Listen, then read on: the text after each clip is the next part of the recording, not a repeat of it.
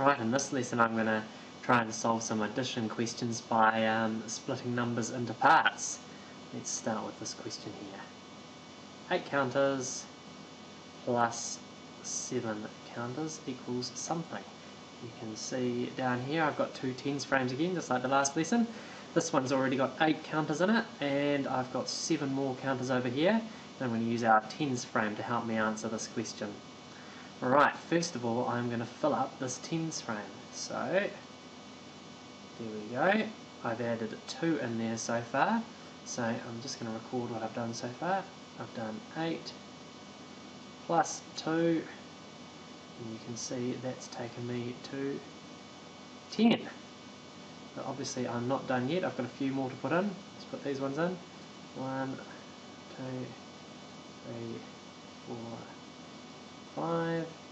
So you can see that I have got the 10 that I made, plus the 5 other counters, which equals 15 counters. Let's have a look at what that looks like on a number line. I started at 8, and then I just did a little jump, which would bring me up to that tidy number, which was the same as filling one of those tens frames. So that brought me up to 10, and to get from 8 to 10, that was 2 counters. Now I needed to add 7, and so far all I've done is add 2, so I've got a little bit more to jump. In fact, I've got 5 more to jump. And you can just check. 5 plus 2 is 7. And you can see up here that's how much I do have to go up. So 10 plus 5 equals 15. So there you go. We've solved it once using a tens frame and once using a number line. Let's go down a little bit further. We've got another problem. This time I have got 7 plus 6 equals something. Alright, well I've got my 7 counters in here already, and I've got my 6 counters over here which I need to add in.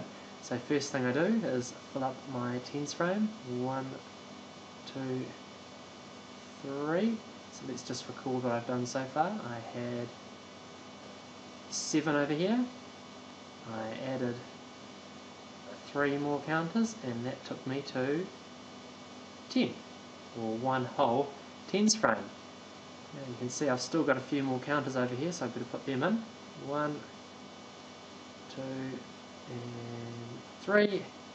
Let's record what we did. We had that full tens frame over here, plus the 3 more counters.